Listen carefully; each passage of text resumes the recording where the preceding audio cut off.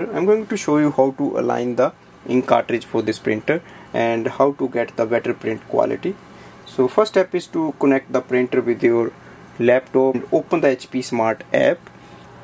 So in the HP Smart app we have to go and look for the printer setting option. So look in the app, as we can see here, this is the printer setting, and click on that. In the next page we have to go to the tool section and print quality tools. So in the tool section and then go to the print quality tools, click on that. Here we see it says print quality tools for the printer. It says align print heads and clean print heads. Now click on the first ABC which is in a color. So click on the print alignment page.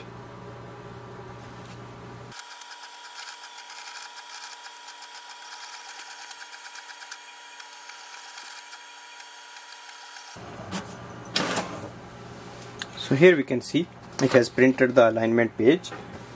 Now open the top scanner lid and place this page facing downwards on the right hand side corner.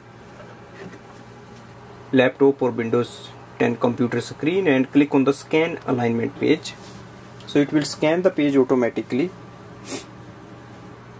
So it says alignment is complete, and click on the close button. Now your printer can print in a better quality. If you want to clean the print heads, then this is the black ABC mark here. You can see here. Click on that.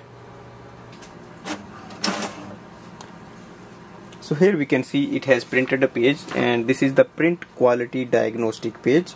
And just check if everything looks normal and okay.